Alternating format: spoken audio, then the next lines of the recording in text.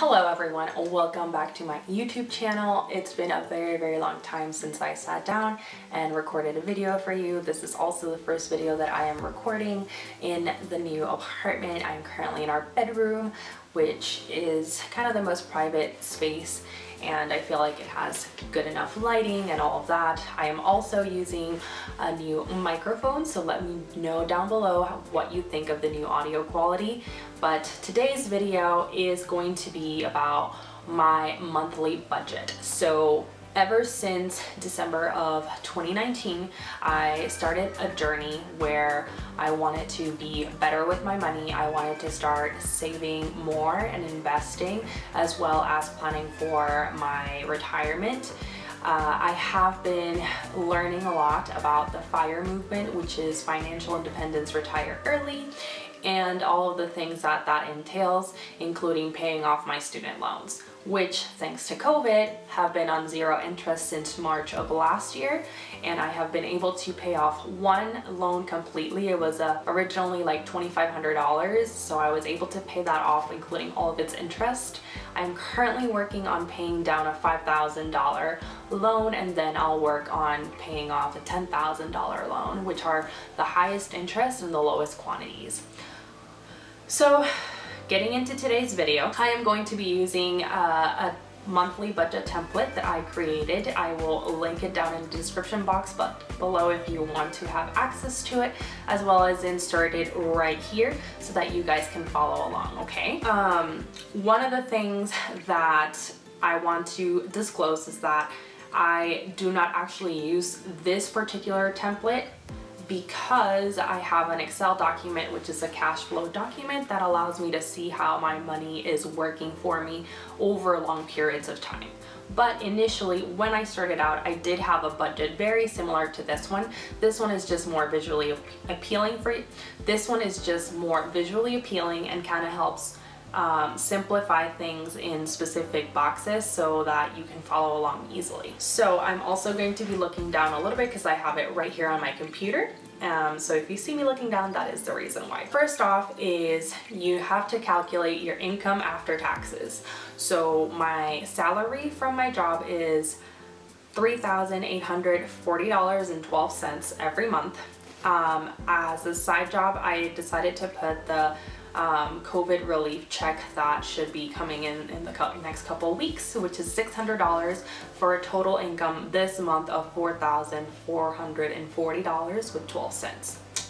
My monthly goals, and this is a habit that I first saw on Shay Budget. I will link her channel down below. She has monthly goals of things that she wishes to accomplish that particular month in terms of finances. So I have added a little section in my template for your goals. My goal for this month is to save $600 at least, to pay off $700 of student loans, to pay back my husband for some shared expenses we had when we went to Puerto Rico back in November, and to try to save as much money from my relief check as possible. I'm hoping to save all of it. Next, we are looking at the balances for savings. So as of the date I'm filming this video, my Roth IRA account had $6,044.30. My emergency fund has $2,560 with 41 cents. And my down payment savings account has $6,745 with 7 cents. As of now, I don't have any other long-term saving goals, but this category would be if you're saving for a vacation, if you are saving for a sinking fund or anything like that, then you could put it in this category as well. Then going into fixed expenses, so things that I pay every month is rent. So that is usually around $915 to $920. So I'm budgeting for the top end of that, but I know that it will be a little bit less. My car loan is always $422.93, budgeting $700 for student loans, $30 for gas, $25 for health. This is for my monthly medications or any appointments that I may have. And this category sometimes could increase because I will be making some appointments, so I may modify that in the coming days.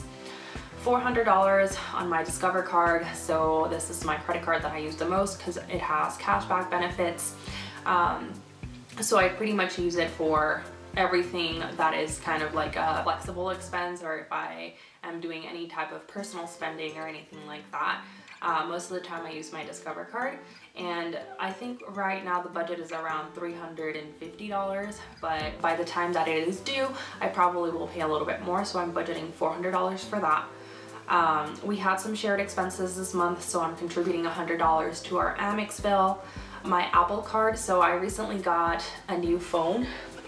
I got the new iPhone 12 Pro, so I put that on the Apple card, and I have been using it because it has really good cashback benefits. So if we have any takeout orders or anything like that, then I put it on my Apple card using Apple Pay. $10.81 for my Spotify Premium account, $12.95 for my Canva account, which is where you will be seeing the monthly budget template, and I use it for a lot of things over on my blog as well as on my personal life. So I love Canva, and I'm very happy paying the $13 a month. I am looking into getting their new yearly membership, which will save me about $30 or more a year on what I'm spending on Canva.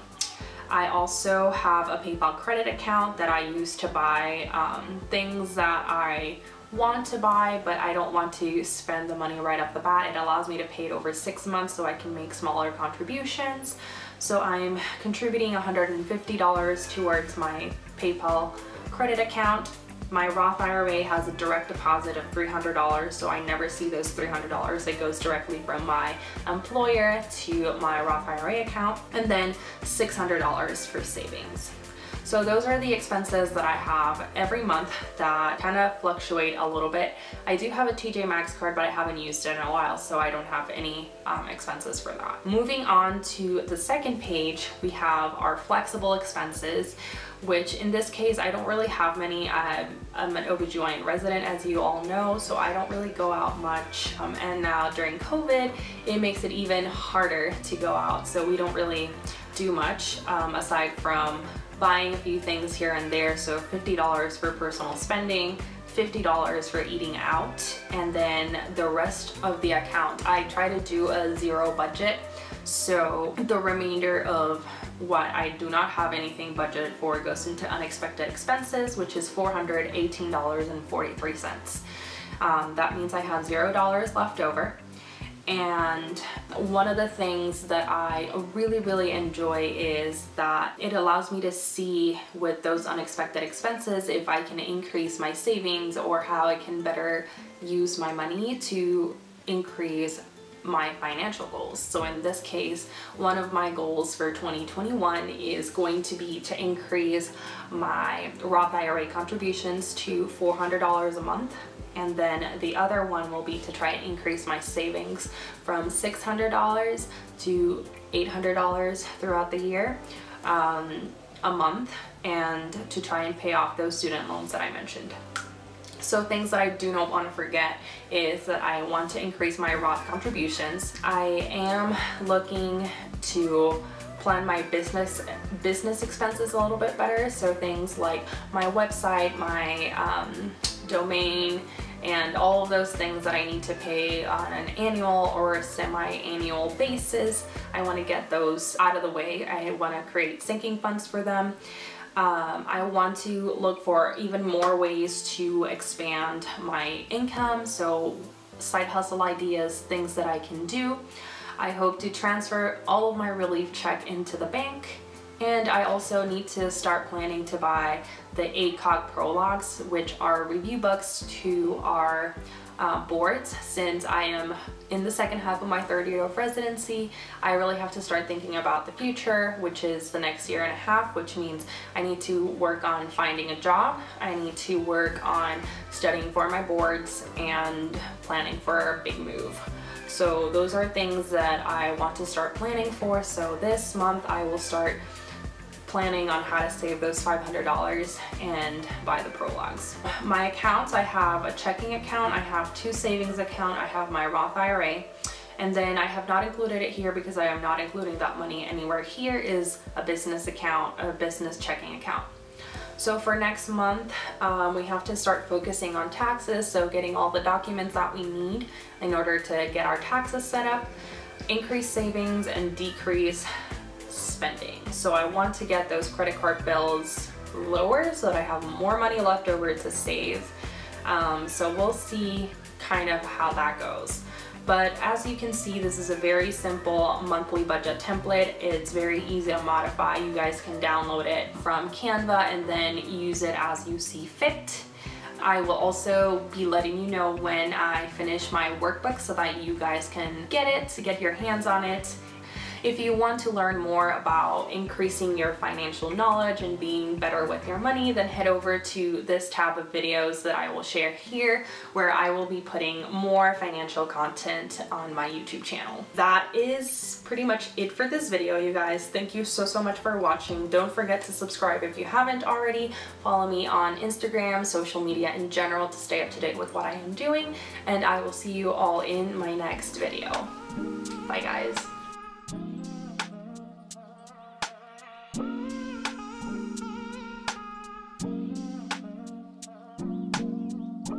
Walking downtown and I'm okay.